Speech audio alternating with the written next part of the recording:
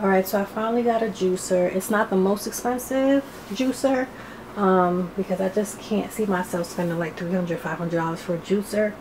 But I got the Hamilton Beach. I will put where I got it from. I got it from Amazon, but I'll put the deeds down below, more than likely, if I remember. So what I'm doing now is doing something called a lemonade stand. I started on IG. I will try to put the video somewhere in this video,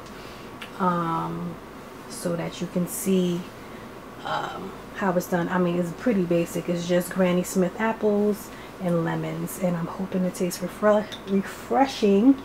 It's supposed to be a good cleanser, good for flushing out the colon and things like that. So that's what I want to work on. I just want to be healthier. I want to have more energy. That's the main thing. Less fatigue.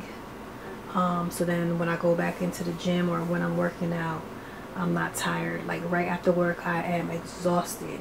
Like I'm ready to take a nap for real. And I could sleep the whole night if I let myself. But I have things to do, so I can't really do that. But I am tired. So it's time to make a change. And the best time is now. Right? So my motto, as you're going to see in all the videos, is that you can only be in control of yourself, and you know, that's it. You got to make the changes that you can make, and that starts with you. You can't depend on anybody else to make changes for you, or for them to make changes for themselves. Like, you have to concentrate on yourself and make changes for yourself, because you are only in control of yourself. So this is for anybody who's just trying to be healthy. This is for anybody who's just trying to lose weight. This is anybody trying to like flush out and do, you know, some type of detox, or, you know, cleanse their body. Let's try it. It looks good when he made it. It looks pretty simple. I like that it's just 2 ingredients, nice and easy. I will try to do some videos where I try different juices. I have books that I've had for years with smoothies and juices. I've done some of the smoothies because, you know, as you know, I have my Blend Tech, which I've had for years. That works well. So that I love Blend Tech. And there is another blender that everybody else uses as well. So if you like that one, you know, use that. But a strong, powerful blender is great for smoothies.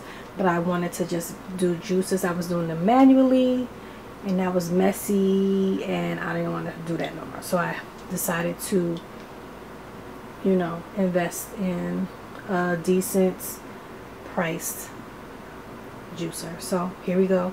We're about to make the lemonade stand. I honestly don't know how to use a juicer. Like, I don't know, am I supposed to put all the fruits in first? We're about to find out. Let's put some lemon in there.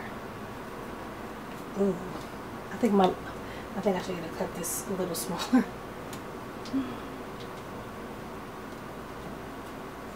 Okay. This might be why people get the more expensive one, because they could pack more things in there. So I'm just going to cut up my lemon a little smaller so that it's not an issue. I just couldn't see myself spending that much money. I'm like, what?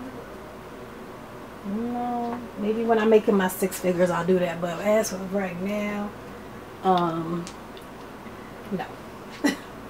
Alright, so I guess this is kind of like the other blender that people use. I guess it's supposed to squeeze it down.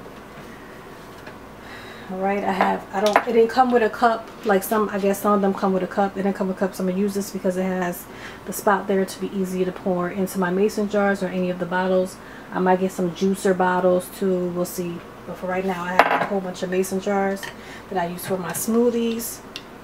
So I'm going to do that. We're going to put it on.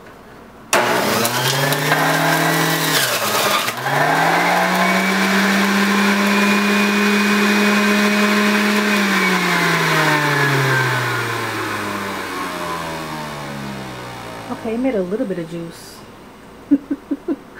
Alright, so I'm going to put some more in. Alright, let's see how this goes.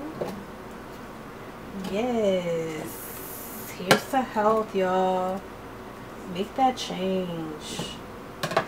There's too much stuff going on for you not to be healthy.